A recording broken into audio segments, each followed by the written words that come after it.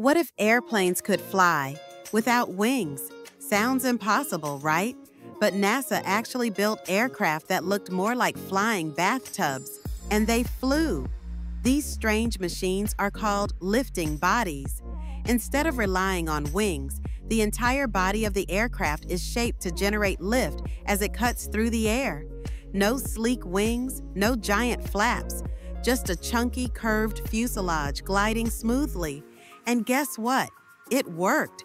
NASA tested them in the 1960s and 70s to figure out how space vehicles could re-enter Earth and land safely without the complexity or risk of traditional wings. One model, the M2F1, flew so well it became the inspiration behind the design of the space shuttle. It's living proof that lift doesn't have to come from wings, just smart design and insane engineering.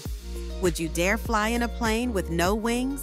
Comment below and follow Tiny Bloom Hub for more aviation mind benders.